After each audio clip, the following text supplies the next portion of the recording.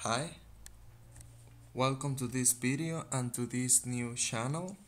The main purpose of this channel is teach you how to make designs in Verilog, then explain some verification techniques using System Verilog, and finally get in UVM. We are going step by step, don't worry. And before we start, I want to say sorry for my poor English, but I'm trying my best. English is not my mother tongue, but it's okay.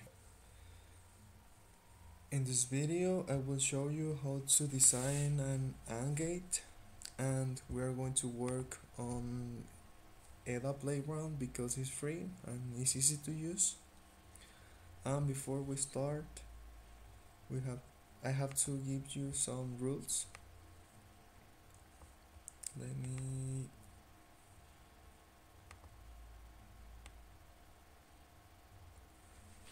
Models inputs are always nets. You can see them here, are always nets, remember. Model outputs are variables if we use procedural block or nets in other cases. Later I will explain what is a procedural block, and actually today we are going to create the AND gate using procedural block. And connections to the input ports instance are variables. They are driven by a procedural block or nets in all cases. We can see that here. Connections to the output ports of the model instance are always nets. You can see that here. And connections to the in-out ports are always nets. And to start making our design, we have to understand what is a model. Well, a model is like a box. I will draw it, and we have to declare our inputs. Let me change the color. Input A, sorry for my drawing. Input B, and our output C. As the rule said that in a procedural block we have to use variables to the outputs, and in this case we're going to use a procedural block. And for testing we have to use variables to the inputs. A is called, and B. And for our outputs we have to use nets. See, that is how our test bench is gonna work. And please always remember, when in one side if you have nets, in the other side you have to have variables. And if you have variables in one side, in the other side has to be wires, okay? Well, let's go to destroy the hardware. We have here our Eda Playground. In this side we're going to write the design, and then here we are going to write the test bench to test our design. And we have on the left some tools, and then I will explain how to use them. But first we have to declare our model and gate parentheses and semicolon. In Verilog of 1995 you were allowed only to declare our members of the model like this: A, B, and C. And then you were allowed to declare if there are inputs or outputs. But in the new Verilog of 2001 you're allowed to declare like this: input A, input B, and or output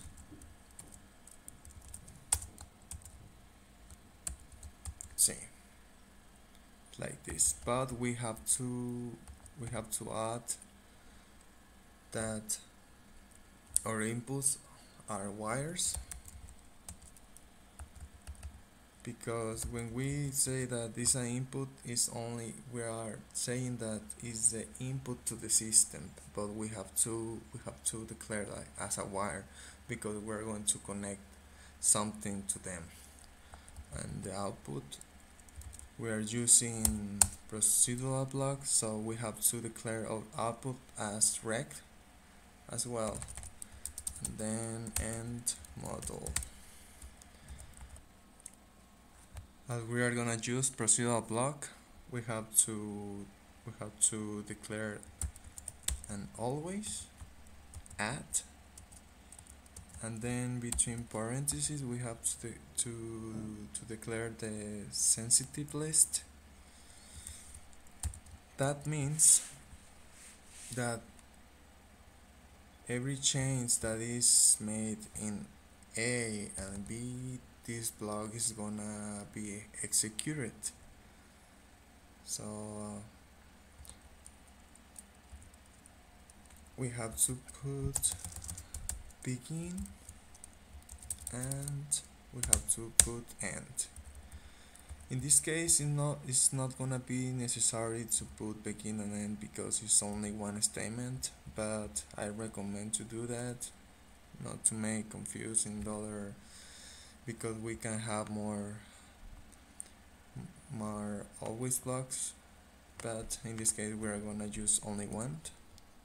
As well, you can use separated by comma, or we can use or as you wish, and every change in A and in B is gonna be executed this block, okay? And we have to declare our output A and B. We can put them in parentheses or not, and we are saying that A and B is gonna be, the result is gonna be C. Then I will explain some algebra operators and some logical as well, and in this case we are using logical. And then I think this everything in this design, and then we have to write our test bench. Our test bench as well has to be a model test bench. In a test bench we don't have inputs neither outputs, so we only have our variables and wires and model depending. We are going to declare A8 as a picture and BB or wired to connect to the output. It's gonna be CC. Sorry. And then the most important thing here is that we have to instantiate the AND gate we have and create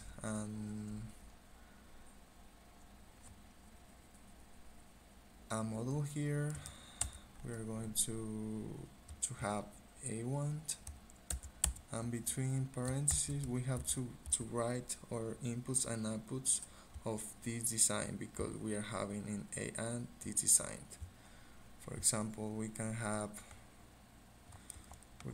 more A2, A3, A3, A4 depending on your design, but the syntax is like this. But we have to put the variables and wires here to be connected to the design. For example, if we don't want to make the reference to this A, B, C, we just need to put in order our variables and wires like this, and it's gonna work. But if you don't want to, you don't care about the order, you can declare it like that, C, making reference that we're using this C, and then we can write our variable wire here. Sorry, our connection is not a variable, it's a connection. It's a and then we have AA, where we have to use the A between parentheses, AA, and then separated by comma we have the other B. We're going to put BP here. I think this is everything we have to know about instantiating. And into a test bench we have to put another block here, because we're going to test our design, and we can do it initial, doing begin and end. This is gonna be executed what is beside of this block, and for example at the beginning we are going to put 0 to AA, we're going to put 0 to BB, then we're going to copy and paste. This is only to test all the possibilities we have to know that the design is working. We're going to prove all the combinations of these variables, and we have to give them some times to change the value. For example, in this case I'm giving them 1 second, and then I think it's gonna work. But if we want to see our waveforms, we have to declare initial begin another block, and to use down file between test BCD. This is how we can see our waveform, and then bars, and then we have to put finish, because it's kind of weird, and this platform we have to tell them when to finish. We're saying that at 6 seconds we have to finish our simulation, and then I think everything is good. We're going to test it. Oh, let's wait.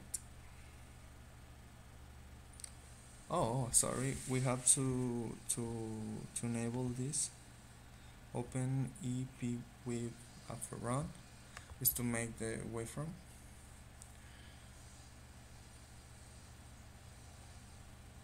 So voila, we can see we have our design, we have our variables of the design of variables and wires of our test bench. We can see our combinations are working. Place, I think this is all I can share with you in the moment, and this is my first video, and sorry if I made some mistakes in my English, some mistakes saying things, but I will improve everything, and I will link my email in the description where you can write me all your doubts or feedback or whatever you wanna tell me. Really, thanks for watching. If you want, you can subscribe. Bye. Choose.